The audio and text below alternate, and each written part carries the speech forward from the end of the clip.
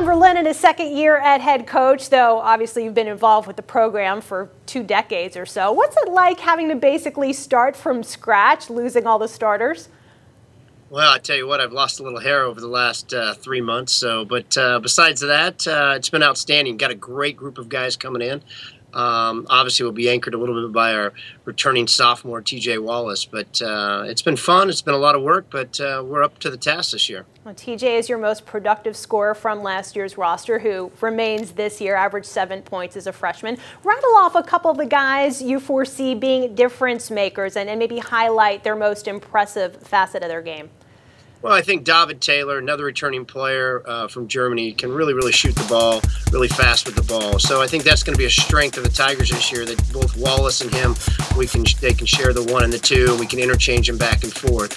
I really like Gabe Aguirre. He's a 6'10" Brazilian player that really came on great, really strong in last year's season, especially in the CIT tournament. Really played well, made buckets, can score down low. So real excited about him. And then we got a bunch of newcomers, and probably the one that highlights that the most is Sami Eloraki, a 7-footer from Denmark, and real excited about him. He's a transfer from San Francisco City College. So I like our size, and I like our depth, but we're new and we're young and we're inexperienced, so it's going to take us a little time to get this thing rolling. Your squad has quite the international flavor. Why is that so appealing to you?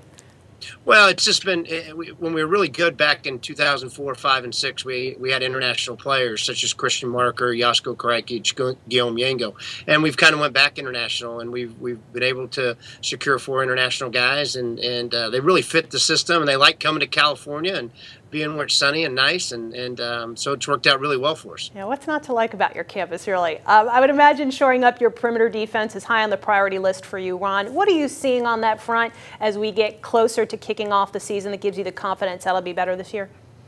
Well, it's got to be better, and we'll probably play more 3 guards instead of playing a 3-man, a bigger 3-man. We'll play 3 guards so we can pressure a little bit more and get after people. And we've got to do a much better job of challenging 3-point shots and limiting teams to shoot threes. And that, if that's to be, then we can get out and run. And I think our game's going to be more up tempo this year.